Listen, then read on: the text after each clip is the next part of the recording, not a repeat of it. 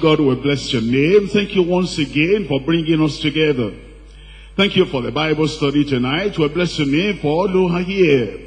And we thank you for all your children who are gathered everywhere, listening and studying together with the people of God here. We're asking, oh Lord, you open eyes of understanding, even tonight in Jesus' name. We pray that our study will be beneficial to us personally, and will give us real strength in the Spirit. Give us backbone in our Christian life, in Jesus' name. Help us, Lord, that we will not bend or yield or compromise with the enemy, with the persecutors. But the more persecutions may come, the more we'll stand for the grace and for the godliness and for the glory that is to follow in Jesus' name. Help us to be awake tonight as we study your word. In Jesus' mighty name we pray. Tonight we're in 1 Peter chapter 4. And we're reading from verse 12 all through to verse 19. 1 Peter chapter 4, reading from verse 12. Beloved, think it not strange concerning the fiery trial which is to try you, as though some strange thing happened unto you. But rejoice, inasmuch as ye are partakers of Christ's sufferings, that when his glory shall be revealed, ye may be glad also with exceeding joy. If ye be reproached for the name of Christ, happy are ye, for the Spirit of glory and of God resteth upon you. On their part he is evil spoken of, but on your part is glorified. But let none of you suffer as a murderer, or as a thief, or as an evildoer, or as a busybody in other men's matters. Yet if any man suffer as a Christian, let him not be ashamed, but let him glorify God on this behalf. For the time is come that judgment must begin at the house of God. And if it first begin at us, what shall the end be of them that obey not the gospel of God? And if the righteous scarcely be saved, where shall the ungodly and the sinner appear? Wherefore, let them that suffer according to the will of God commit the keeping of their souls to him in well-doing, as unto a faithful Creator. Tonight we're looking at the word of God on this subject, the glory in partaking in Christ's sufferings. We have sufferings there. There are many kinds of sufferings. There's the sinner's suffering, but there's saints suffering as well. There's the suffering of the people of the world, and there's the suffering of the people of God. That's what is referred to as Christ's suffering. That is because you belong to Christ, because you are born again, because your sins are washed away in the blood of the Lamb, because there's a mighty change, a new creature you are in Christ, because you are identified with Christ, and you have experienced the grace in Christ, and you're a child of God, and your name is written in the book of life, and the Spirit of God is bearing witness in your heart that you belong to Christ. There's a kind of suffering that comes along with that, and then you are a partaker of that suffering, because you're a possessor of his grace, and because you delight in the will, in the word, in the way of the Lord. That's why the suffering is coming. But then he tells us, it's not just the present suffering, there's a glory that is to follow. There's a reward that is to follow. And there is the appreciation of the Lord, commendation of the Lord, reward from the Lord that is going to follow. The suffering is temporary, but the reward, the glory is eternal.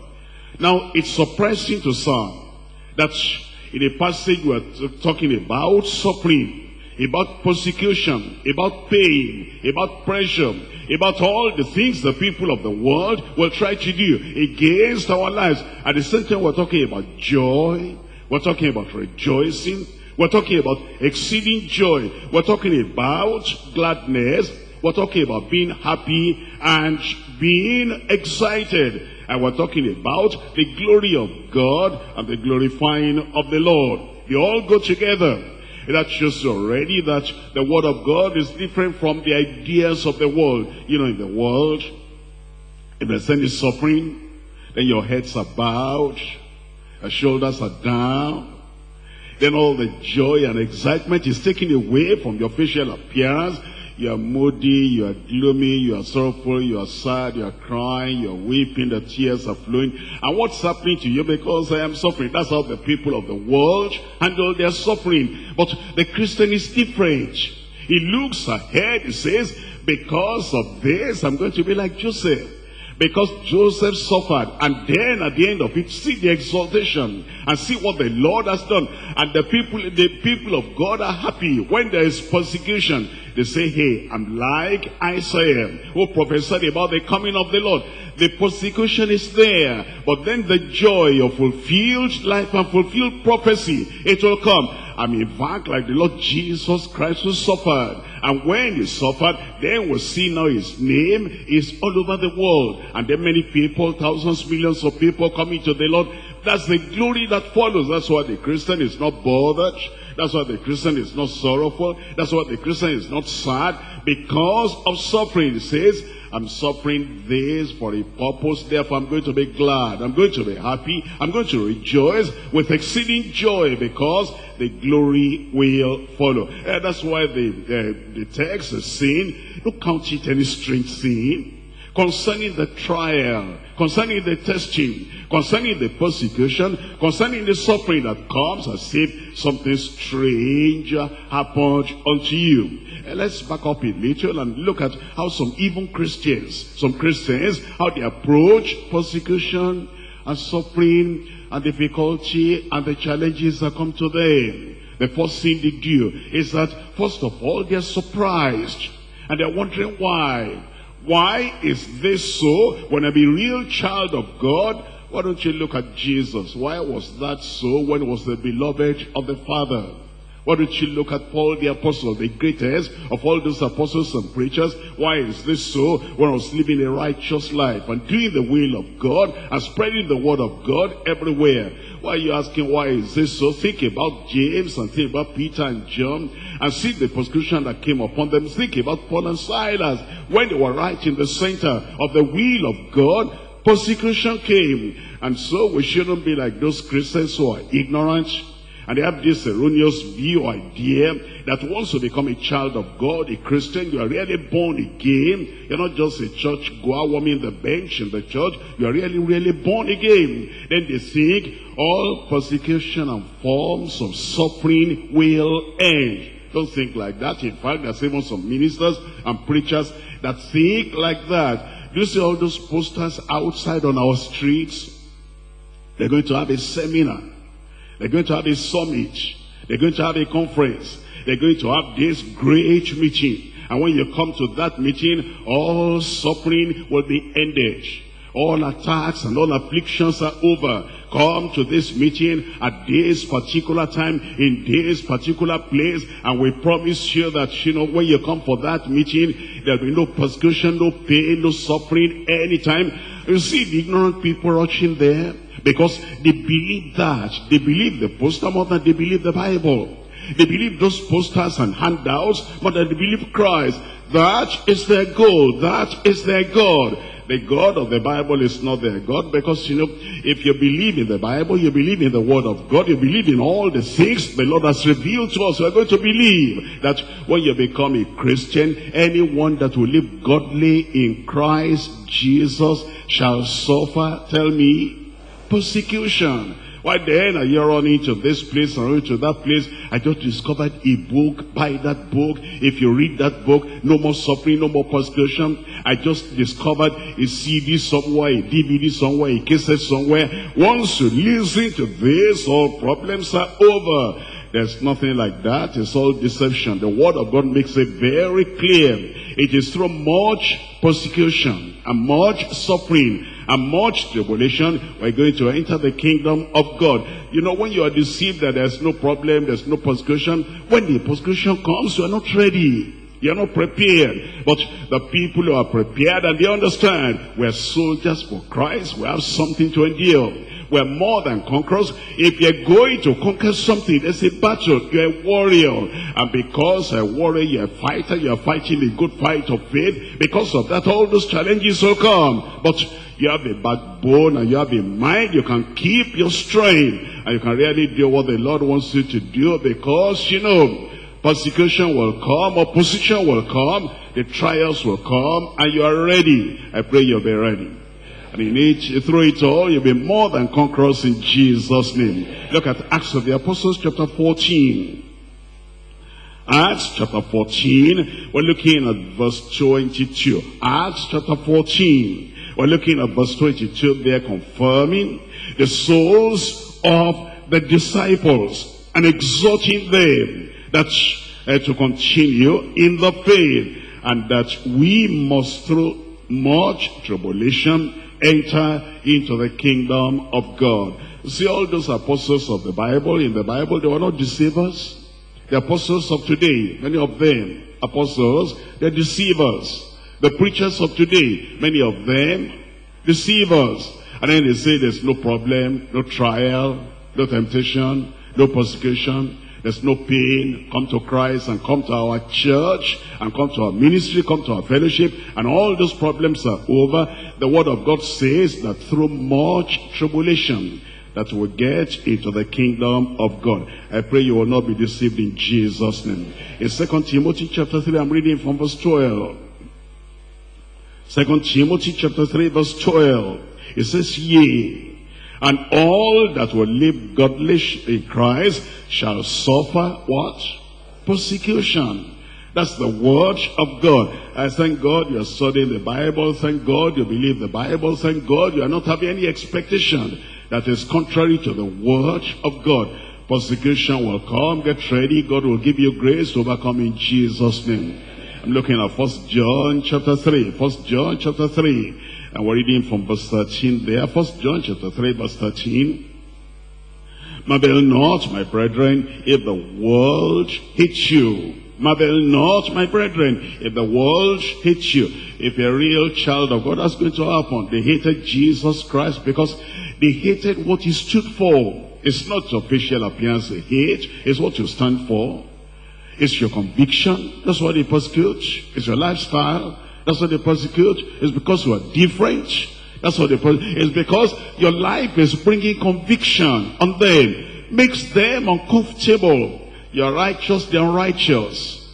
You're heading for heaven, they're heading for hell. And you stand for righteousness, and they stand for unholy attitude. That's why they're persecuting you. But if they love you, pity on you if they love you. Because it means that you are not a real child of God if they love you. If everybody is saying good things about you, know she's good, he is good, it's nice, she's nice, we like a kind of practice of Christianity, that means you are false and phony. Look at Luke chapter 6. In Luke chapter 6, here are the words of the Lord Jesus Christ himself. Look at it in verse 26. It says, woe unto you when all men shall speak well of you. You see that? If you're a real child of God, there will be somebody that will not appreciate your stand. Somebody that will not appreciate the doctrine you stand for.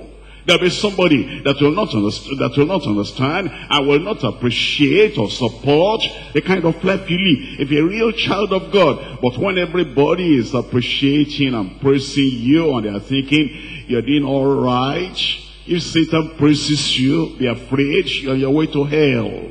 If evil spirits and people that are possessed of evil spirits, all those witches and wizards, if they appreciate you and they're praising you, You should understand that you are not on the right way to heaven. And if all those sinners and corrupt, defiled people, if they are praising you and they appreciate you and they say, I love him, I appreciate him, if those sinners are praising you, there's something wrong with your life. Look at that verse 26 again. It says, woe unto you, when all men shall speak well of you, for so did their fathers to the false prophets.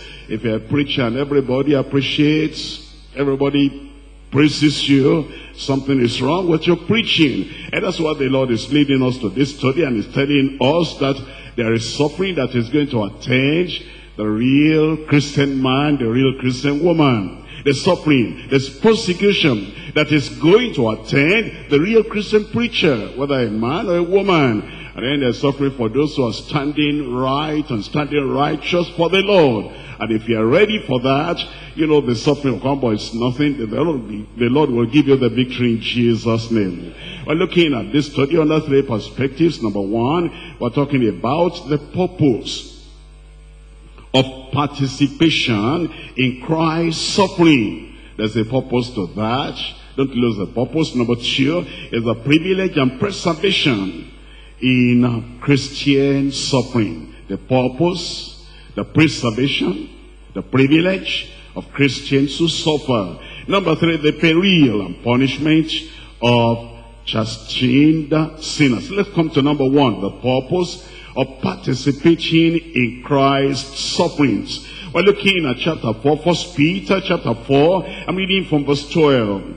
1 Peter chapter 4. We're looking at verse 12. Beloved, think it not strange concerning the very trial which is to try you, as though some strange thing happened unto you. But rejoice, in as much as ye are partakers of Christ's sufferings, that when his glory shall be revealed, ye may be glad also with what kind of joy? Exceeding joy, surpassing joy, overflowing joy, joy that passes understanding. Now you see it says, beloved, think it not strange. You know what? There's some people that think it's strange. They say, if there's persecution, if there's suffering, maybe something is wrong with my life. That's like Joseph saying, if my brothers who are not really committed to God, if they hate me and they sell me to slavery, maybe there's something wrong with me. No, Joseph, nothing wrong with Joseph. That's like Daniel saying, if all those people gang together in a conspiracy and they want to throw me in the lion's den, maybe there's something wrong with me. No, there's nothing wrong with Daniel. It's like Shadrach, Meshach, and Abednego saying, look at all this fire, look at the very trial coming upon our lives. And there must be something wrong with us. No, there's nothing wrong with you. Everything is all right with you. All that is wrong with the Nebuchadnezzar and all those conspirators that reported them. And so it says, when those trials come, be like Joseph. And be like Shadrach, Meshach, and Abednego. And be like Daniel. And don't think because people oppose you, because they speak against you, because they slander you, or because they persecute you, that something is wrong. Nothing is wrong. That's why it says, don't count it strange when those very trials come upon your life, that you're still beloved. Can I show you that the people in the Bible that were persecuted, they still remain beloved? It says, look at the verse 12 again, how the verse started. It says, beloved, think it not strange. Beloved. Who are the beloved? Let me show you. Daniel chapter 9. I'm looking at verse 23. Beloved, beloved. If you're really going to take part in this, that is, you're going to rejoice that these sufferings, they're not for some kind of backsliding attitude, backsliding behavior that you have. It's not because you did something wrong, you're being persecuted. It's because you're beloved. You'll be like Daniel. Look at Daniel. Daniel chapter 9 verse 23. Beloved. It says in verse 23, at the beginning of thy supplication, the commandment came forth, and I am come to show thee, for thou art greatly beloved. Greatly beloved. That's Daniel. What do we learn about Daniel? Number one, uncompromising. When we say beloved, those are uncompromising people. They will not compromise with sin. They will not compromise with backsliders. They will not compromise with worldly people. They will not compromise with whether king or whoever. And they're going to take their stand. They are men and women of conviction, men and women of the word, uncompromising. That's why it says they're beloved. Number two, they are uncorrupted.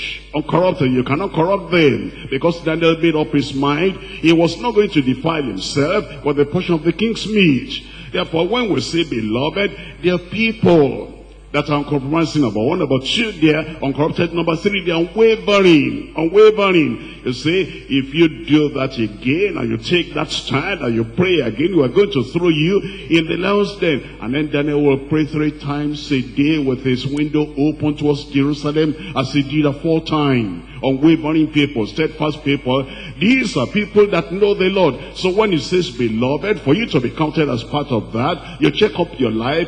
Am I uncompromising in the world, in my office, in the school, in the community? Am I uncorrupted? Look at all that is happening on the streets. Look at the lives of the people. Are they able to corrupt me, or am I uncorrupted? Before you can say I'm beloved. Are you a person that is unwavering? Whatever threats and whatever threatenings, you're still taking your stand. And whatever winds may blow, and whatever storm may come, you're still taking your stand. Those are the beloved people. Beloved, uncompromising beloved people, uncommon beloved people, undefiled people that are beloved, unwavering beloved people, uncorrupted beloved people. Think it not strange that some things are happening to you when you're persecuted. Look at chapter 10 of Daniel. Daniel chapter 10, I'm reading from verse 11. Daniel chapter 10, verse 11, and he said unto me, O Daniel, a man greatly beloved. Those are the people. Those are the people. That's why our passage is saying this one is directed to those who are like Daniel. They're saved. Those who are like Daniel, they're separated. Those who are like Daniel, they're sanctified. Those who are like Daniel, they're single-minded. To see the people like Daniel, you have come to the Lord. You have confessed all your sins, and then you dropped all those sins at Calvary. And now you believe on the Lord Jesus Christ, you are born again. Your life is different. Number one, you're saved. Beloved, think it not strange that all these things are happening. Number two, you are separated from the world. Don't you see Daniel, a man greatly beloved? He was separated from all the filing diet of the land. All those things in Babylon, he would not take part in that. He was separated. Number three, he was sanctified. You can tell about the life of Daniel. He was a really pure person, holy person, righteous person, holy through and through, within and without. He was a sanctified man. He was a single-minded man. A single-minded man. And it is when you are like that, you're saved, you're separated, you're sanctified, and you're single-minded. It is then you are referred to as a beloved brother, beloved sister. I'm looking at chapter 10 of Daniel. Daniel chapter 10. And there we're reading from verse 19. And said, O man greatly beloved, fear not. He said, greatly beloved Daniel, fear not. Let's look at Colossians chapter 4. Colossians chapter 4. And I'm reading there from verse 9. Colossians chapter 4 verse 9. With Onesimus, a faithful and beloved brother, who is one of you. A faithful and beloved brother. You see, when we say somebody is beloved, a real child of God, he is unbending. He is unyielding. He does not yield to all the things of the world. You know, there's some people that they move with the wind. The wind blows them here. The public opinion now is to dress like this. That's the way they dress. And when public opinion changes now is to give bribe, then they give bribes. And then the wind, another wind of whatever it is blowing. That's what they follow. They don't have any backbone, no foundation. They're not born again. They're not real children of God. The real children of God are the people that are able to plant their feet on the solid rock. And then they have a real backbone, and whatever wind may be blowing, they say, here is where I stand. Others may, but I will not. Those are the beloved of the Lord, and I pray the Lord will make you like that in Jesus' name. Can I have a good amen? Look at 1 Peter now, 1 Peter. Now you understand 1 Peter chapter 4. Now you understand verse 12, what he's saying about the beloved. He says, beloved, think it not strange concerning the very trial, that means the test, that means the persecution, that means the suffering, that means what the people of the world will say and do against you. It says concerning that very trial, which is to try you. And then as if some strange thing happened unto you. Then it says, what's to be your attitude? What are you to do? As a real child of God. Look at verse 13. It says, but rejoice. It says, rejoice. They slander you. They talk against you. They tell lies against you. Then you are not in a corner somewhere. I will not go out anymore. I will not show my face to the public, because everybody believes all the lies they're telling about me. Everybody believes all the words of slander. Everybody believes I'm like a criminal. Because of that, I will not. It says no. It says rejoice inasmuch as ye are partakers of Christ's suffering. Look at the kinds of suffering you have. Is it of a criminal or of Christ? If it's of Christ, then come out and show your face and walk free. Because if you are free from sin, you ought to be free from shame. It's only those who are not free from sin that are not free from shame. If you are free from sin and free from all the sins of the world, then you are free from shame, and then you are able to live your life. I'll say, here is where I stand. And whatever accusation, false accusation may come against your life, you know in your conscience, in your heart, you're a real child of God and you belong to Christ. And it says because of that, you are rejoicing. And then it says, when his glory shall appear, then also will you be glad with exceeding joy. I pray that will be your portion in Jesus' name. I'm looking at 1 Thessalonians chapter 3, verses 3 and 4. 1 Thessalonians chapter 3, verses 3 and 4, that no man should be moved by these afflictions, for yourselves know that we are appointed thereunto. It says nobody should be moved. You know, sometimes it's not even that you are suffering persecution or suffering any kind of trial. There's a brother, he's suffering persecution. There's a brother, all the tenants are saying something bad about him. And then there's a sister, all the people around, they're saying something bad about her. But these are beloved children of God. They've not done anything wrong, and yet their neighbors are saying some dirty things about them. And then sometimes you say, I'm even ashamed to go to the same church as she's going to.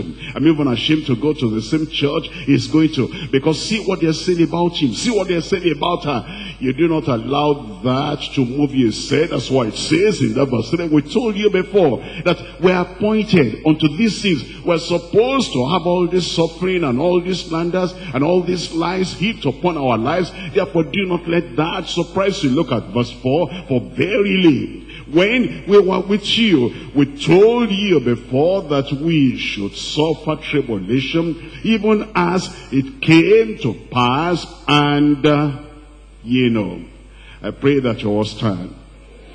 That all these things will not move you. They will not move me, they will not move you, they will not move us in Jesus' name. You'll not be fainting because of the persecution and because of the trial and because of what the people are doing or what the people are saying and the rumor that is flying around about you and the things they're saying. Once you know you're right with God, that's all you need. Because God is greater than 1 million people. God is greater than 100 million people. You know, you don't know what they have heard about me or what they are saying about me. About 10 people are saying this about me and I know it is not true. How does that worry you? If God knows you are right, if Christ knows you are right, if your conscience knows that you are right, that's all you need. Because all those 10 people who are there, 100 people who are there, 1 million people who are there, whoever they are, God is greater than all of them. And the commendation of God is greater than the condemnation of 1 million people. That's why you square your shoulders and that's why you stand with a backbone. That's why you look at people eyeball to eyeball and say, praise the Lord. The Spirit of God bears witness in my heart that I'm a real child of God. Whatever other people feel, that will be their business. In 2 Corinthians chapter 4. 2 Corinthians chapter 4, I'm reading from verse 16. For which cause we faint not, we will not faint. I said they will not faint. You know, it's the people that, inside their hearts, they themselves are feeling condemned. They're not sure of their lives. They're not sure of their behavior. They're not sure of their Christian experiences. They're not sure they're really saved. They're not sure that if they died at this moment, they'll go straight to heaven. And since already they didn't have any assurance that they are really going to heaven, and then they are doubting themselves as to their lives and their behavior and their character, anything people say will make them faint. Maybe it's true I'm not a child of God. Maybe it is true I'm not born again. Maybe it is true I'm a wicked person. Maybe it is true what the people are saying. When you have the assurance of the Spirit, you're not going to be thinking like that. All you need is go back to Calvary and go back to the altar and lay everything down at the feet of the Lord Jesus Christ and have that cleansing all over again, and then have the Spirit of God bearing witness in your heart that you're a real child of God. There'll be no fainting anymore in Jesus' name. That's why it says, for which cause we faint not.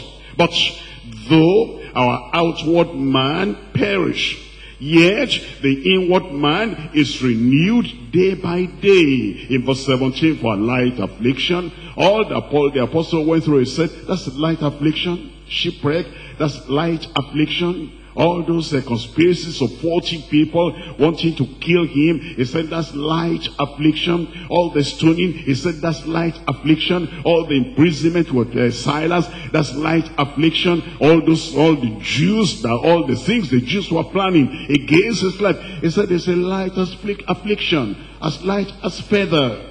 And I'm going to allow bother me. And a real man with a real backbone is not going to allow the shaking or the movement of a feather, the feather of a bird, to move him. He said a light affliction. When you are a real child of God and you have foundation in Christ, and you are saved, separated, sanctified and single-minded, looking unto Christ, the author and the finisher of your faith. All those things happening, there'll be light affliction. It says, for a light affliction, which is but for a moment, worketh for us a far more exceeding and eternal weight of glory. It said, because of the reward coming, because of the commendation coming, and because of the joy eternal coming, and because of what the Lord is going to do on the final day, when he examines us and he sees that, he says, come into the kingdom that is prepared for you from the foundation of the world. He says, when we see that, then there's exceeding joy. That's why it says, while we look not at the things which are seen, but at the things which are not seen. For the things which are seen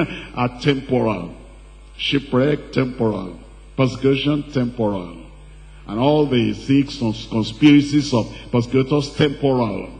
All the pain on the body, temporal. Even the sickness, temporal. Even the poverty, temporal. And the taking away of, your job or whatever, all that is temporal. It says there's something eternal.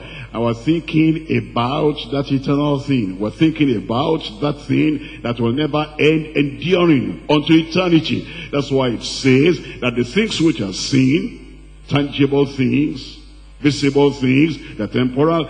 But the things which are not seen, what are they? Eternal. They're eternal. Those are the things to think about. We're looking at 1 Peter chapter 5. 1 Peter chapter 5 verse 10. But the God of all grace will give you grace. And he says, my grace is sufficient for you. Whatever you are going through, persecution, pain, suffering, slander, the lies of the people, or they throw you somewhere where you should not be. It says, all those things, God says, his grace is sufficient for you. You will not be crushed in Jesus' name. You will still stand firm with your feet solidly on the rock of ages. And your back will be like real iron, so that nothing will move you in Jesus' name. Then it says, who has called us to eternal glory. Always understand that. Whatever it is now, some people say, he has called me to prosperity. That's a small thing. That's earthly. That's temporal. He's called us to eternal glory. Other people say, he's called me to this position, this privilege. All that is temporary. They're only on earth. But he's called us to eternal glory by Christ Jesus. And he says, after that ye have suffered a while. That's on earth, a while. That's only here, a while. That's the present time, suffered a while. Then it says, he'll make you perfect, establish, strengthen, and settle you. That's all the amen you can say. You know, when you think about what the Lord has said and what the Lord is going to do, then you really rejoice that there's nothing to worry about. The suffering, number one, is to teach us patience. Number two, it is to make us learn obedience. Number three, this suffering is to keep us away from pride. You know, if you're all the time in the sunshine, there's everybody is saying good, good, good, and you're wonderful, you're likely to be proud. But sometimes God allows the suffering. Number three, to keep you from pride. Number four, to restore us from dangerous paths. Sometimes you are going the wrong direction. Although you are saved, you are born again, you are a child of God. But then you are forgetting yourself. You are becoming careless. You are becoming prayerless. And because of the carelessness and the prayerlessness, the Lord allows some suffering to come. And the thing brings you away or brings you back from the wrong dangerous path. Number five, sometimes it's to prepare us to comfort other people. If you have never suffered, never experienced any hardship, never experienced any pain, other people are going through pain, you don't know how to talk to them. But if you've gone through it, you'll say, I was there. I went through that before. And this is the passage of scripture that helped me. When the waters almost swallowed me up. That's what helped me. You're able to comfort other people. Number six is to probe the depths of your love for God. God allows that to know whether you'll stand or you'll backslide. Look at Job. Have you considered my servant Job? He's a righteous man, a perfect man. He eschews, he shuns evil. No man like him on the earth. And then Satan said, I know, but you've circled him and hedged him around. If you touch what he has, then he's going to deny you. And God said, I'll prove it to you that Job is not going to deny me. That's why he permitted that. In your life, some things are permitted so that God will prove it to you and prove it to everybody around you and prove it to the devil that you will not backslide and you will not backslide. And then Satan came back and God said, where have you been? I've been going to and fro and up and down on the world, on earth. Have you seen my servant Job? Even though you moved me against him to destroy everything that he has, he's still standing. Skin for skin, flesh for flesh. A man will give whatever he has for his body, for his health. You touch his flesh and he's going to deny you. All right, go and do that, but don't touch his life. And then you were told what Satan did. It was to prove that Satan's lies are real lies, and that Job's righteousness is real righteousness. And he did that, and then we're told that Job never sinned with his mouth because of those things that happened. I pray that when your time of proving and testing comes, you will not fail in Jesus' name. Number seven is to prepare us for greater, better, higher service and ministry. Number eight, it is to make us partakers of God's holiness. I want you to look at Hebrews chapter 12. When some of those things happen, it's not to make you decrease in holiness. It's not to make you decrease your commitment to the Lord. Oh, I was saved and sanctified and filled with the Holy Ghost, and since this thing came upon me now, everybody talking about me. I don't even know how to increase or how to even continue in holiness anymore. No, that's the wrong attitude. If you have been saved and sanctified by the grace of God, you are a new creature in Christ and you are holy, and then persecution comes, slander comes, opposition comes, and all those troubles come against your life, is to make you increase in the holiness the Lord has given you. You say, I'll dig a little deeper, rise a little higher in this holiness, in this purity of life and heart. Look at Hebrews chapter 12.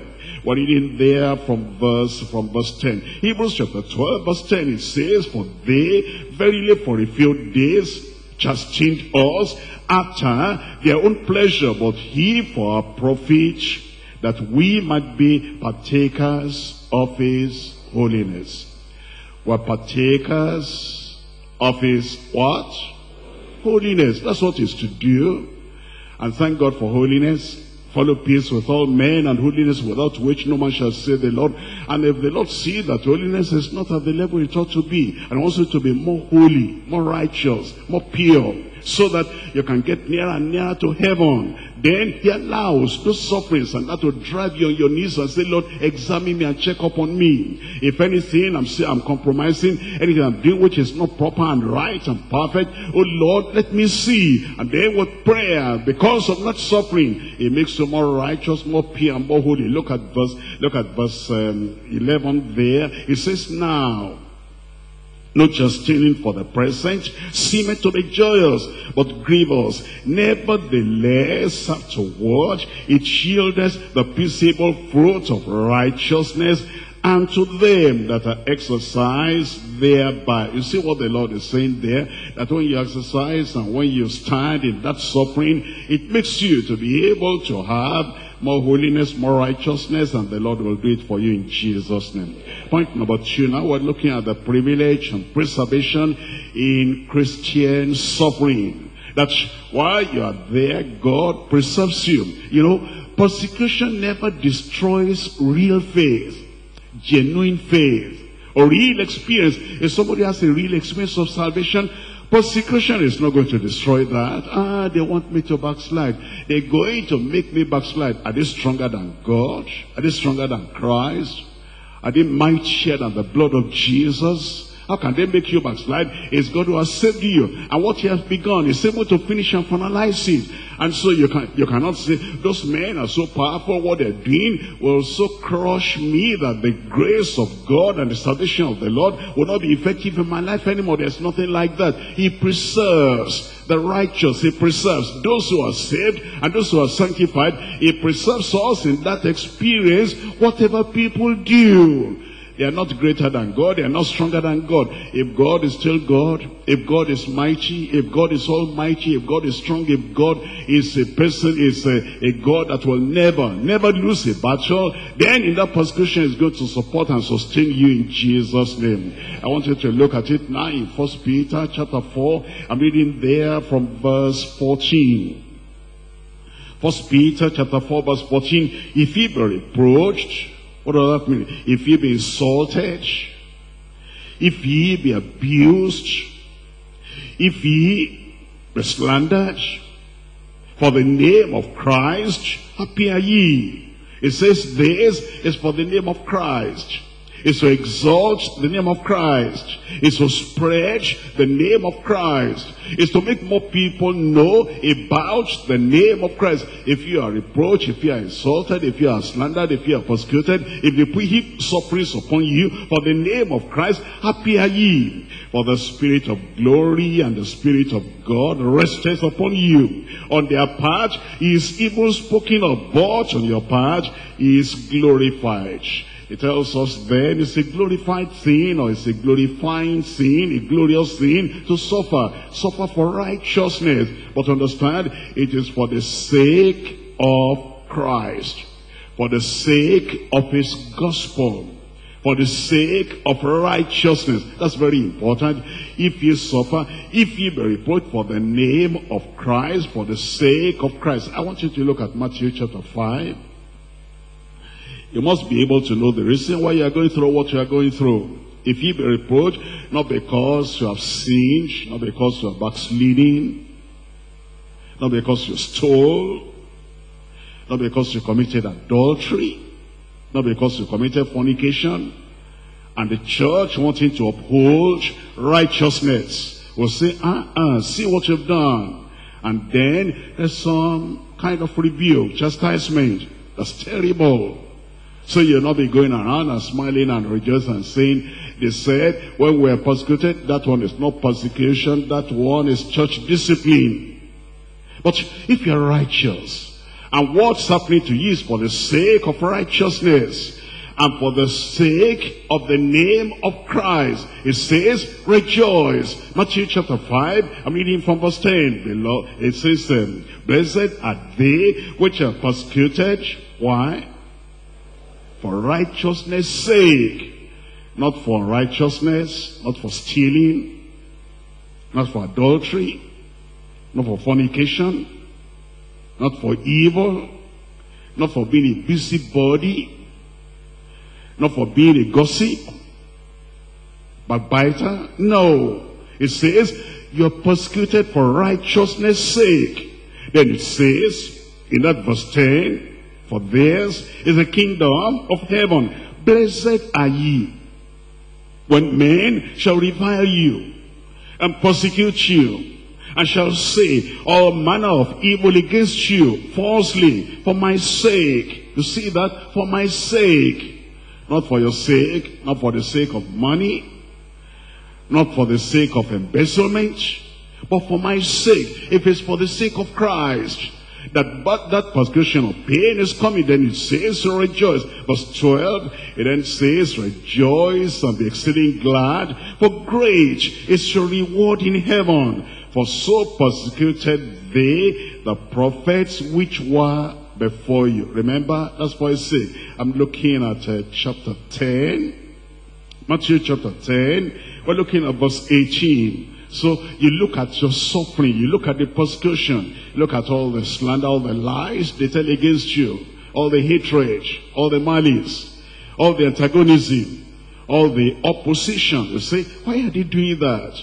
It's because you are righteous. Then I'm happy. Why are they doing that? It's because you have a stand for righteousness, for Christ. Then I'm happy. Why are they doing that? It's because you are preaching the gospel. And you are involved in this dawn, and then many people are coming to Christ through you, and they don't like that. That's why they're persecuting you. Then I'm happy. You're happy because they persecute you for doing good. Chapter 10, verse 18. It says in verse 18, and ye shall be brought before the governors and kings for my sake. That's it, for my sake. Not because they've had an evil report concerning you, for a testimony against them and the Gentiles. Look at verse 22. Verse 22. And ye shall be hated of all men. Why? For my name's sake. That's why when you are going through any kind of persecution or oppression or whatever, pain or suffering, you say, for what sake is this one? Why are you doing this? Because I stole somebody's money? Why are you doing this? Because I cheated in an exam? Why are you doing this? Because, you did something wrong? If it is not, if it's for his name's sake, then you can rejoice. And the grace of God will multiply more and more in your life in Jesus' name. I'm looking at Luke chapter 21. Only for his sake, only for his sake. Make sure that if they're slandering you, if they are backbiting, if they are gossiping, make sure it is because you are doing something righteous, something pure, something good. That's the reason why they're doing that. And then you can rejoice. Chapter 21 of Luke. Luke chapter 21 verse 12. It says, but before these, they shall lay hands on you and persecute you, delivering you up to the synagogues and into the prisons, being brought before kings and rulers. Tell me the rest. For my name's sake. If it's because of his name, that's a good name. That's the greatest name on earth and the greatest name in heaven. And if that's the reason why the persecution is coming, say, this is good, this is great, that God will count me worthy of all people to suffer for his name's sake. Look at Acts of the Apostles, Acts chapter 9, Acts chapter 9, reading from verse 16. Acts chapter 9, verse 16. It says, for I will show him how great things he must suffer. Why? My name's sake. I'll show him. Some people will say, that Paul the apostle, he did quite a lot of wrong things in the past. Even though he's not born again, now preaching the gospel, that's why he's suffering, because of what he did in the past. No. God had forgiven him all that. The Lord said, I'm going to show him how great things he will suffer for my name's sake. And then the Lord continued to reveal what he will do. Look at 2 Corinthians chapter 12. 2 Corinthians chapter 12. We're reading from verse 10 there. Evaluate and examine the kind of suffering you are going through. Why are you going through that kind of suffering? Is it because you've done evil? Because there's something wrong in your life? Check out. If there's nothing wrong, and the Spirit of God is still bearing witness to a real child of God, you're living a holy life, a righteous life, a sanctified life, then you can rejoice to know that they're doing this for his name's sake. Look at 2 Corinthians chapter 12. I'm reading from verse 9 and verse 10. And he said unto me, my grace is sufficient for thee. You'll find the grace sufficient in Jesus' name. For my strength is made perfect in weakness. I am weak, and they are doing this. Will they not kill me and crush me and destroy me? No, they cannot, because his strength is made perfect in weakness. It isn't that Joseph was so strong. It was the strength of the Lord that was made perfect in his weakness. It wasn't that all those people, Shadrach, Meshach, and Abednego, were so strong. No, it's because the grace of God was sufficient for them. And the same grace that was sufficient for them will be sufficient for you in Jesus' name. And Daniel, what a great man, a strong man. No, it's the grace of God that made him strong and great. And that same grace is sufficient for every one of us. Whatever happens, if you are really born again, you are a real child of God, it's not just a make-believe. It's not just that I was born in the church. That one is not being born again. It's when you go to Calvary yourself, and then you get to the cross of Jesus Christ, and you lay all your sins at the feet of Jesus Christ, saying, Lord, I want to be born again. I want to have this experience of salvation. And then you are forgiven, and your life is cleansed, and your life is changed and transformed and turned around. And then you can say, I got it. I got it. Now I have that salvation. I'm born again. It is that makes the grace of God to be abundant in your life. And then you go back to school, or go back to work, or go back to your community, and the people will see that your life is different. You have joined those people. You have become like them. We knew you were going to their church, but we didn't know that you were going to take on their lifestyle, or the experience, or the way they do things. But now you've got it. You say, yes, I got it. We call it being born again. I'm born again. I'm now a real child of God. Then persecution will come. But look at that verse. It says, my grace is sufficient for you. Give me a good amen. And then it says, for my strength is made perfect in weakness. Most gladly, therefore, will I rather glory in mine infirmities, that the power of Christ may rest upon me. Look at verse 10. Therefore, I take pleasure in infirmities. That is, when those persecutions come, I don't, sit back and say, I will not go out, I will not see people's faces. I'm going to go to Asia. I'm going to go to Philadelphia, all these other places, Pamphylia or whatever, wherever you went. I'm going to go here, I'm going to go there. They persecuted and stoned him. He rose up again, and he went, and he kept on doing what he ought to do. He said, because I'm taking pleasure, I rejoice in that now. I pray that that same attitude the Lord will give unto you in Jesus' name. And then he says, I take pleasure in reproaches, in necessities, in persecutions, in distresses for Christ's sake. That's the word, for Christ's sake. For Christ's sake. For Christ's sake. And then it says, for when I am weak, then am I strong. The Lord will make you strong in Jesus' name.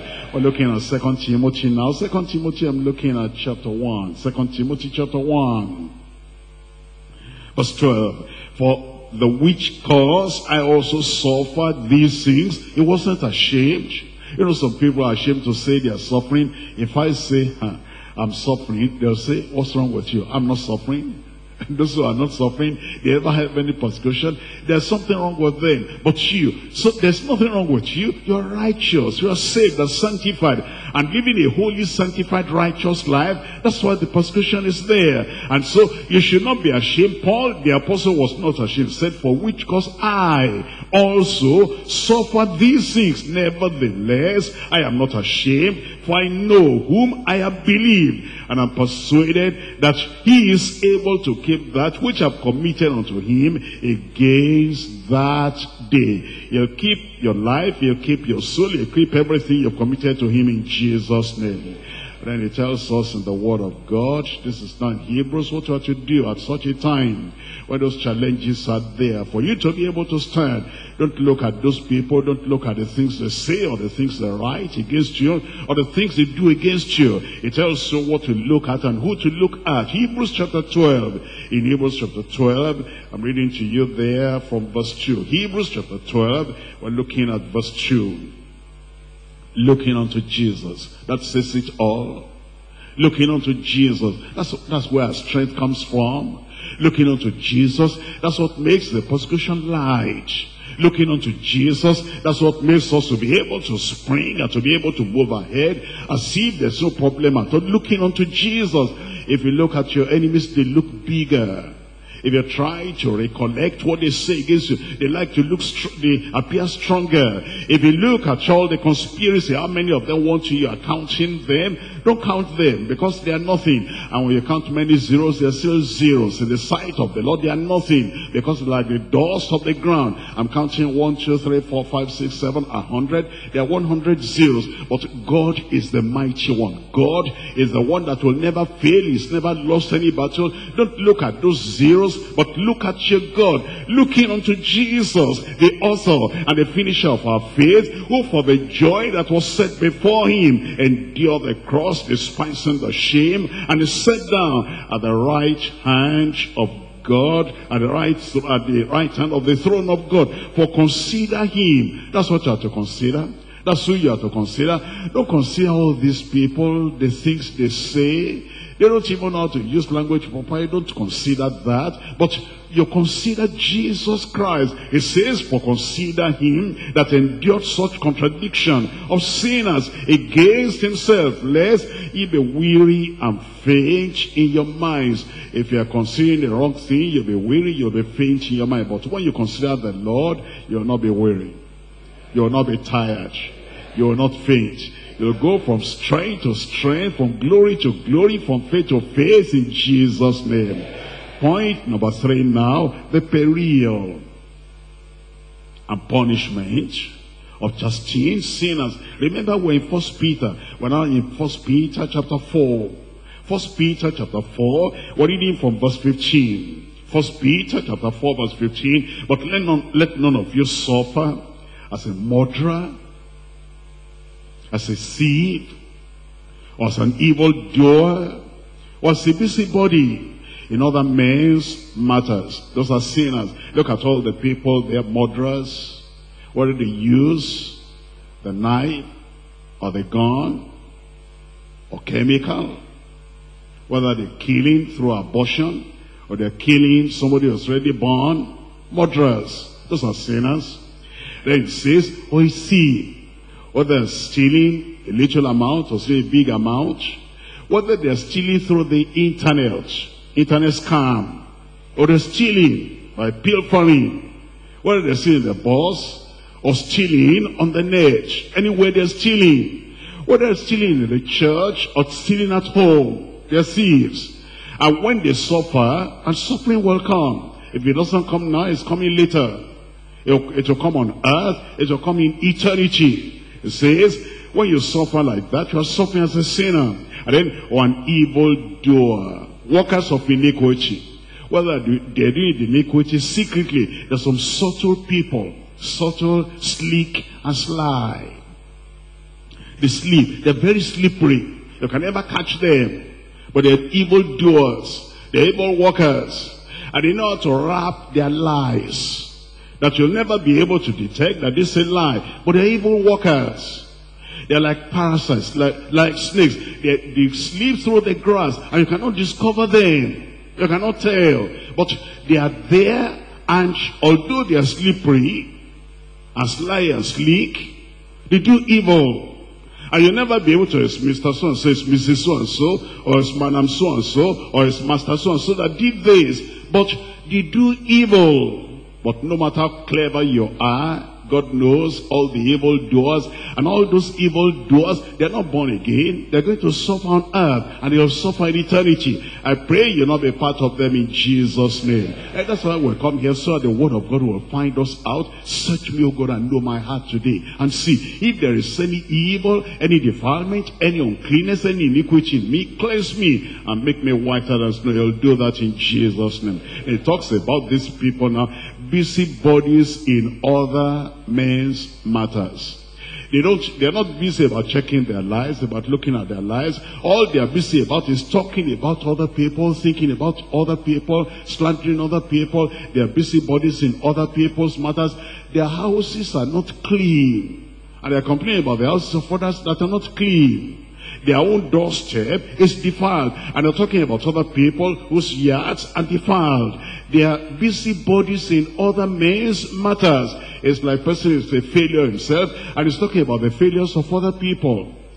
It's a criminal himself, he's talking about the crimes of other people. It's a sinner himself, he's talking about the sins of other people. It's an adulterer himself, and he's talking about the adultery of other people. A fornicator herself, and he's talking about the fornication of other people. And they can talk, and they can preach, and they can say whatever. It's all saying.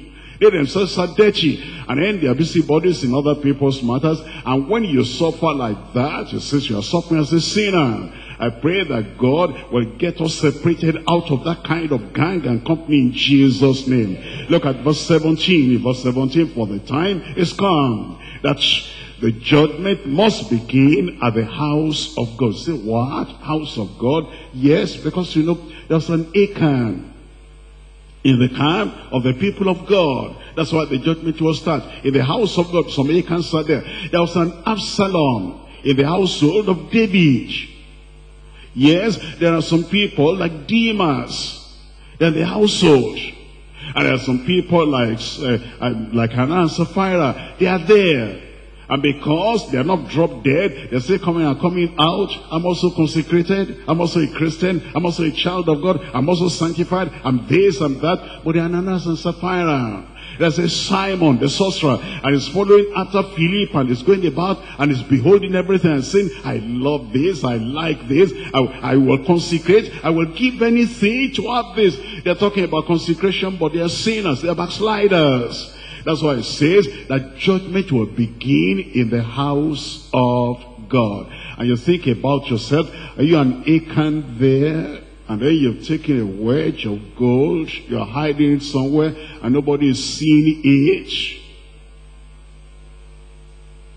Are you an Absalom there? Out there?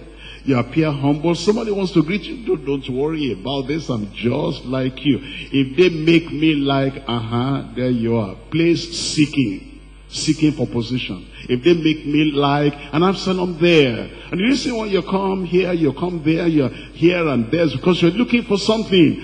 And if you don't get what you're looking for, then you turn the other side and begin to backbite everybody and pick against everybody. They're not looking at our tribe. They're not looking at this and that. Why are they doing this? Why am I not there? I'm better than so and so. You are the one to blow your trumpet. You are better than everybody else. You are there and you are just like Absalom. That's why it says the judgment will begin from the house of God. And then it says in that verse 17, and if it first begins at us, what shall the end be of them that obey not the gospel of God? There are some people that are coming day in and day out of the people of God.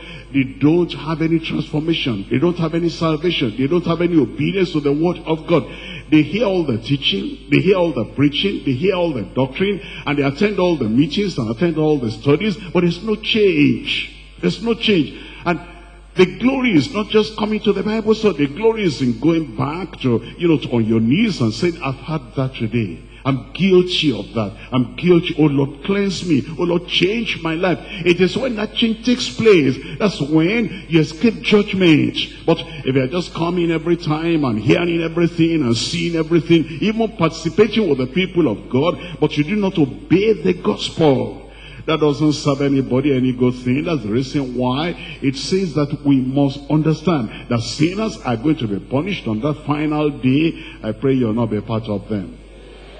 I said you'll not be part of them. In First Peter chapter 2 verse 20. First Peter chapter 2 verse 20. For what glory is it, if when ye be buffeted for your faults, ye take it patiently? If ye be buffeted for your faults, why should there be any fault there? Look at Daniel. No fault in his life. Faultless, spotless, holy, righteous, sanctified. If God did it for Daniel, he'll do it for me. I said he'll do it for me. I said he'll do it for me. Will he do it for you? Say that. If God did it for Daniel, he'll do it for me. He'll change your life, change your heart, and change your attitude. And that's the beauty of studying the Word of God. The study of the Word of God is to make a change, a transformation in our lives, so that when the day of judgment will come, we will not be partakers with those people that are going to be judged, because God has made a change, a transformation in our lives. That change will take place in Jesus' name.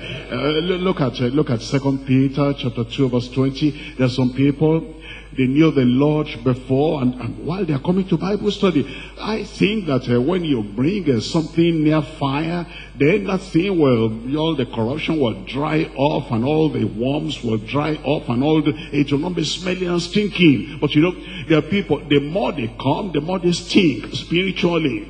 The more they come, the more they're still offensive and sinful and unfaithful. And the more they listen to the Word of God, it appears the more they're getting farther away from the Lord. Why should it be like that? Look at 2 Peter chapter 2 verse 20. For if after they have escaped the pollutions of the world, through the knowledge of the Lord and Savior Jesus Christ, they again entangled therein.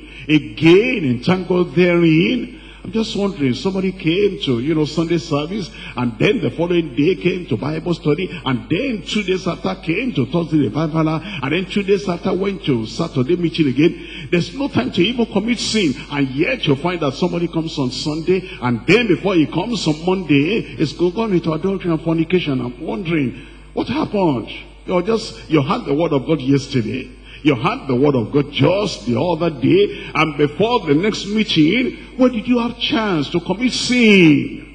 And then you come on Monday, you hear all this Word of God, and between Monday and Thursday, they have gone to steal. And I'm wondering why. How can that be? That you just had the Word of God on Monday like this, and how did you have chance to even do that? If you are by the fire every time, and the fire of the Word of God is burning on Sunday, on Monday, and then you have your quiet time every morning, Monday, Tuesday, Wednesday, Thursday, Friday, Saturday, and Sunday, and where would you be able to commit sin? But to see some of these people here, it says, they escaped with the knowledge of Christ, and then they again entangled in and overcome. The latter end is worse with them than the beginning. I pray that will not happen to you. You know their problem. Let me show you their problem in 2 Timothy chapter 3. 2 Timothy chapter 3 verse 7. This is their problem. I pray this will not be your problem. Give me a good amen. 2 Timothy chapter 3 verse 7. Ever learning. They never miss it. Bible study, ever learning, they never miss it. Start the scripture, ever learning, they never miss it. House fellowship, ever learning, they never miss it. Revival hour, ever learning, they never miss it. Conference and retreat, ever learning, they never miss it. They're listening to cases, they're listening to everything, but ever learning and never able. Ever learning, never able to get saved. Ever learning, never able to get sanctified. Ever learning, never able to resist temptation. Ever learning, never able to rise up and move on their way to heaven. Ever learning and never able to have a change of life, a change of character, a change of disposition, a change of habit. Ever learning and never able to walk in the path that leads unto glory. Ever learning, and they're never able to shift. They're never able to shift from the broad way to the narrow way that leads to life. Ever learning and never able to come to the knowledge of the truth. I pray you'll not be like that. You see, when we learn, it's to bring us to the knowledge of the truth. That knowledge of the Word of God will bring conviction. That knowledge of the Word of God will bring confession. You say, I learned that. That's my life. I've learned that. That's something I've discovered I shouldn't be doing. I've learned that that should not be the pattern of my life. It brings conviction about one. Number two, it brings confession. And then it brings real consecration to the Lord. Lord, I lay that down. I'll never touch that thing again. I'll never go in that direction again. I'll never look there again. It brings consecration. It brings conversion. That's what brings the grace of God into our lives. And then we're changed and totally committed unto the Lord now. Because we're not one of those people that are ever learning and never able to have a change of life, a change of heart, a change of attitude. I pray that God will help us to be obedient to the gospel of the Lord in Jesus' name. And then when we're obedient to the Lord like that, you know what He's going to do? He's going to make us to decide that whatever happens, I'm going to keep on my real Christian virtue. There'll be a willingness to suffer. Willingness to suffer that I'm taking this decision. Whether people agree or not, this is what I'm going to do. That's how people become real Christians. That's how they remain real Christians. And then it makes you to be willing. Now whatever the yoke and whatever the pressure, whatever the oppression, whatever it is the enemies want to do, I'm going to stand for that. You are then willing to suffer as a Christian. You are willing to suffer as an uncompromising Christian, not just a wishy-washy Christian, ordinary Christian, just church-going Christian, but you are willing to suffer as an uncompromising Christian, as a sanctified Christian.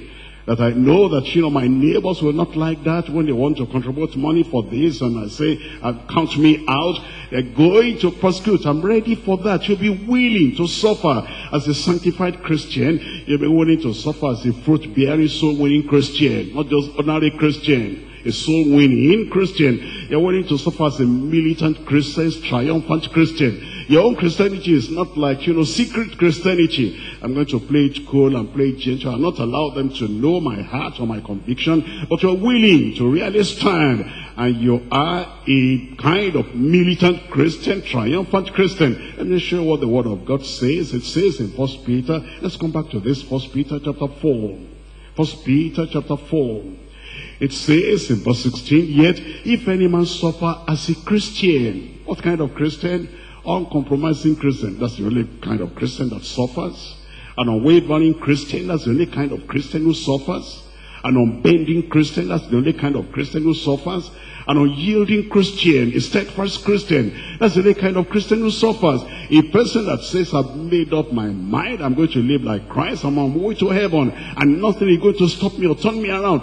Those are the people that suffer. And you must have that kind of willingness that you're going to suffer like that. A sanctified Christian, that in your heart, in your thought, in your mind, in your life, in your disposition, everything within is cleansed and sanctified, and you're courageous, a courageous Christian. Those are the people that actually suffer, but then they can bear it because they have the stamina to bear that kind of suffering. You'll have that stamina in Jesus' name. I want you to look at Acts of the Apostles chapter 5. Acts of the Apostles chapter 5 verse 41. Acts chapter 5 verse 41. And they departed from the presence of the council, rejoicing that they were counted worthy to suffer shame for his name. They were counted worthy. They were happy for that. Happy that they were counted worthy to suffer shame for him. And did that stop them? Of course, no. Look at verse 42. And daily in the temple and in every house they ceased not to teach. That's what they wanted to stop. They wanted to stop them teaching and preaching the name of Jesus Christ. But it said they ceased not to teach and to preach Jesus Christ. Those are real Christians. I pray you'll be a real Christian. I said you'll be a real Christian. Not just a counterfeit, a wishy-washy one, a church goer that is not born again, but somebody who is born again, who already knows the Lord and loves the Lord and is living for the Lord. In 2 Timothy chapter 3. 2 Timothy chapter 3, I'm reading from verse 12. Yea, and all that will live godly, you're willing to live a godly life, no matter what others think about it. Because the people around us, they don't know what we know. They have not studied what we're studying. They don't know about salvation, about sanctification. They don't know about holiness and purity of heart and life. We know about it. And because we know about it, we're going to live at our level. We're not going to live at their level. If you have knowledge, live at the level of your knowledge. You're not going to live at the level of the ignorant people around you. It's like a teacher. A teacher who has knowledge is not going to live at the level of the ignorant students who do not know what he knows. And therefore you want to live at the level of the knowledge you have, the knowledge of salvation, the knowledge of sanctification, knowledge of holiness and purity of heart and life. Live at that knowledge. And it says, all that will live godly in Christ Jesus shall suffer persecution. Verse 13, but evil men and seducers shall wax worse and worse. While the evil men are waxing worse and worse, Christian people are waxing better and better. Stronger and stronger. Greater and greater in their conviction. You see, if the people of the world are going worse, then we who are in the Lord in Christ should be getting better. If they are getting worse in their evil and getting worse in their persecution, we should be getting stronger in our resisting all their temptations and trials. But it says then in verse 14, it says, but continue thou in the things which thou hast learned, and hast heard, and hast been assured of, knowing of whom thou hast learned them. We're going to continue in Jesus' name. Revelation chapter 2 verse 10. Revelation chapter 2. And I'm reading here from verse 10. It says, Revelation chapter 2 verse 10, fear none of those things which thou shalt suffer. Amen. And it's like God telling Joseph, fear none of those things which thou shalt suffer. They are sending you to Egypt. It's actually going to fulfill the dream I gave you. The persecution, they're driving you. It's actually going to fulfill the dream I gave you. It's like telling Shadrach, Meshach, and Abednego that fear none of those things that Nebuchadnezzar is trying to do. Because when he makes that fire and throws you into that fire, you are going to see a sign you've never seen. The Messiah, the Christ, is going to come. The Son of God is going to come to you in that fire. Therefore, don't fear the fire. Look at the thing beyond the fire. Fear none of those things which are going to suffer. It's like telling Daniel, don't fear all the lions den, because if you don't get to that lion's den, you're never going to see an angel in your life. And the first time you saw an angel was when they threw him in that lion's den. And the king rose up in the morning and said, Daniel, is that God whom you serve able to deliver you from those lions? He said, O king, live forever. My God has sent an angel all through the night. He muzzled the mouths of those lions. They could not hurt me. Fear none of those things you are going to suffer, because it's going to lead you to more glory and more protection and preservation and the blessings of God in your life in Jesus' name. We're not afraid. We're not afraid persecution, slander, whatever it is the people of the world are doing, or whatever they're saying. That's why it says, fear none of those things which thou shalt suffer. Behold, the devil, that's all he is, the devil shall cast some of you into prison, that she may be tried, and that she may have, and ye shall have tribulation. How many days? Only 10 days. Think about that. 10 days out of 365, that's small. 10 days out of, the 70 years, 80 years, 100 years we're going to live on earth, that's small. 10 days in comparison with eternity, all that is small. It's only for 10 days, and let's be thou faithful unto death, and I will give you the crown of life. That's what you'll be looking at, not at the cross, not at the problem, not at the persecution. You're looking at the crown of life the Lord is going to give you. Hebrews chapter 11. In Hebrews chapter 11, and see what the Lord is saying, the assurance the Lord is giving us. Hebrews 11, I'm reading there from verse 25. Choosing rather to suffer. He even made a choice. This is Moses. They gave him the choice. Do you want the pleasures of Egypt or want the suffering with the people of God? He said, I choose suffering. I am willing to suffer. These were people that knew the goal of life, the reason for existence.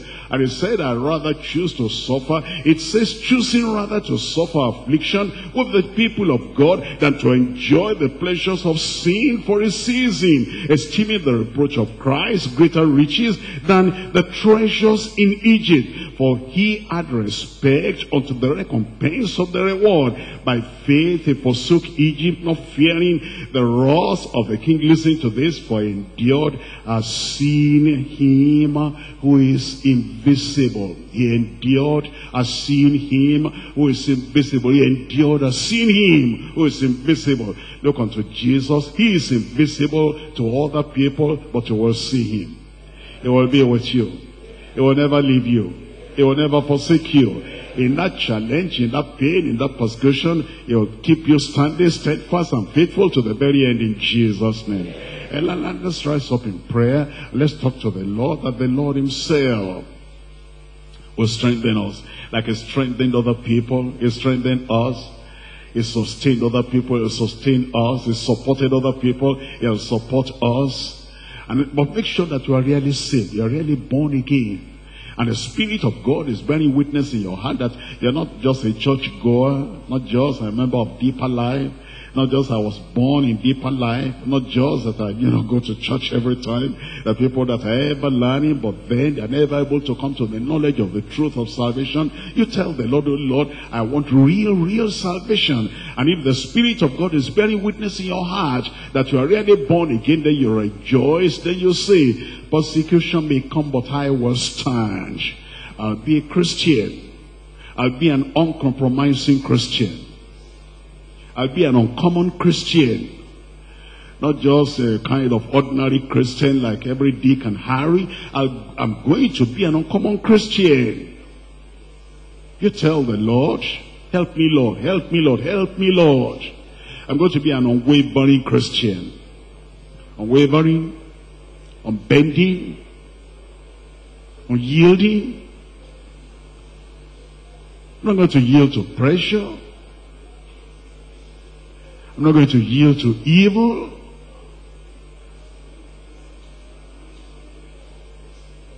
Don't allow people to make you concentrate on them. That's what the enemies like. That's what the adversaries love. That's what the persecutors want.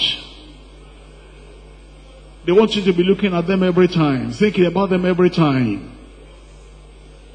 They don't want you to think about Christ your Savior, Christ your Lord, Christ your Sanctifier. They don't want you to be looking unto Jesus, the author and the finisher of your faith.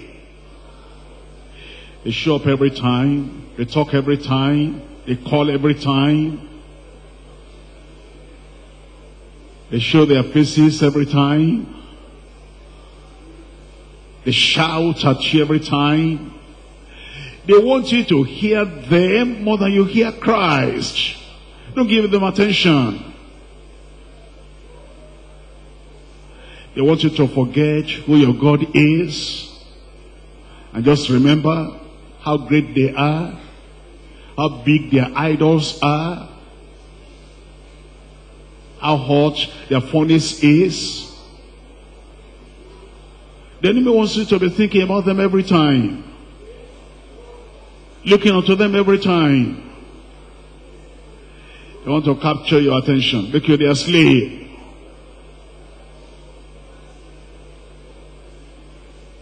Don't even mention their names.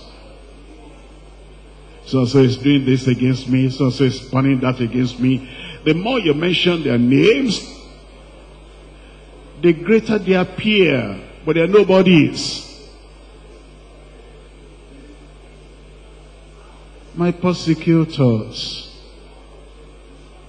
my enemies, my adversaries, my opposers.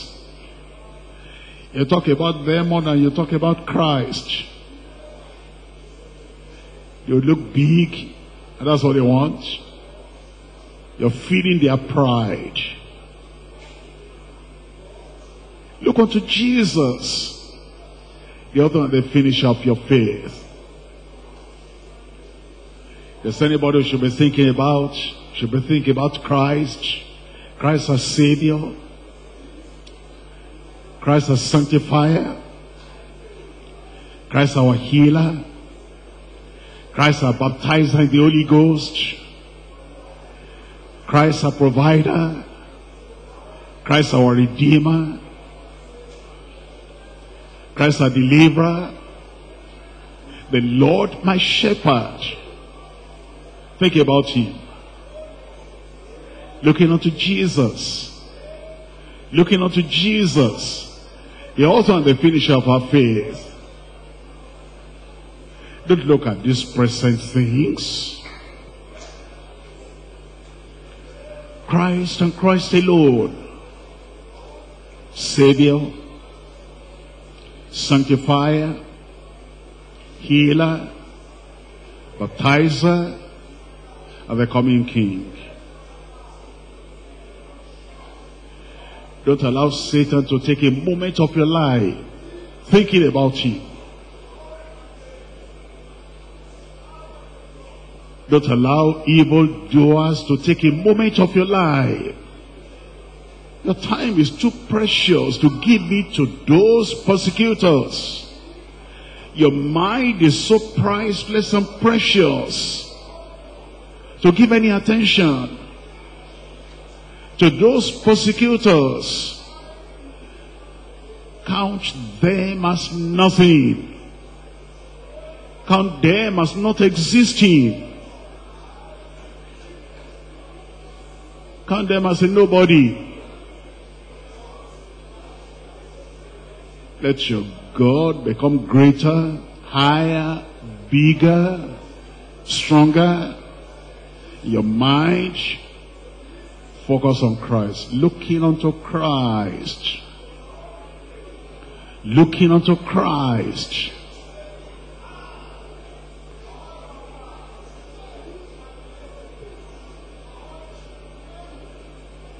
My grace is sufficient for you. His grace is sufficient for you.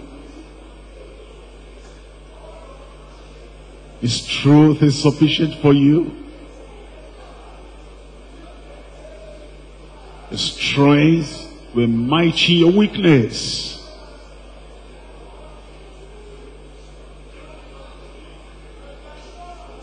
Can help you to stand. Here will help you to stand.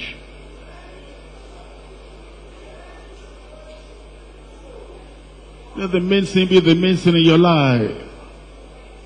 Your salvation, that's the main thing. All those enemies, they're not so important. Heaven, glory, the future, destiny, that's the main thing in your life. Your passport to heaven, salvation, sanctification, holiness, that's the main thing in your life.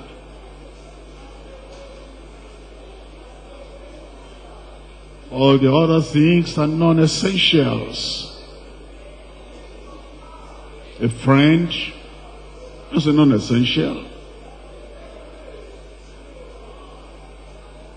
I won't be your friend anymore. That's not essential.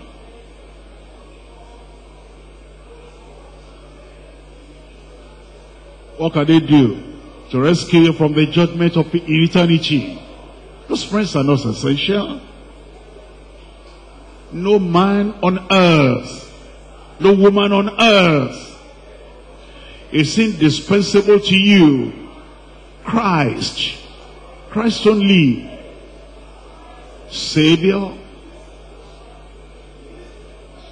Redeemer. Lord and King, Sanctifier, the giver of all grace. That's the real, important, indispensable person in your life. Looking unto Jesus, the author and the finisher of our faith. But for the joy that was set before him, despised the shame, endured the suffering.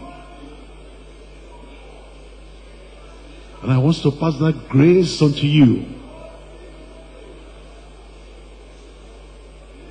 If you are not saved, so you can be saved.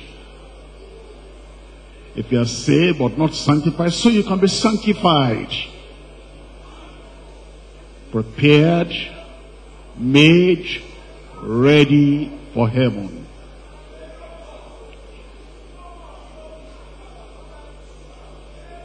Don't forget, look away from all those persecutors. They are not that important. Don't give them attention. Look unto Jesus. He will help you. He will carry you through.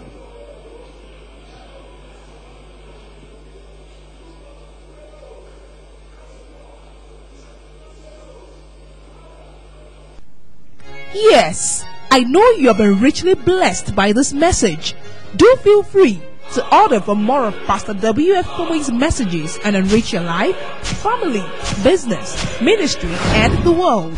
Special packages include our MP3 series on the book of Daniel, Hebrews, Revelation, James, Believer's Life series, Power series, Leadership Strategy Congress series, Love series, Victory series, Christian Marriage and Family Life, Faith series, Consecration series, Prayer series, Salvation series, Holiness series, Yoruba messages, and much more.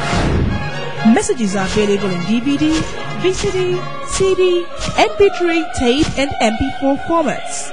For further inquiries, contact Life Tapes Limited, 3 Ayodele Okelwo Street, Magada, Lagos, PMB 1004, Yaba, Lagos, Nigeria. Email lighttapes.hq@deeperlifeonline.org. Tell a friend.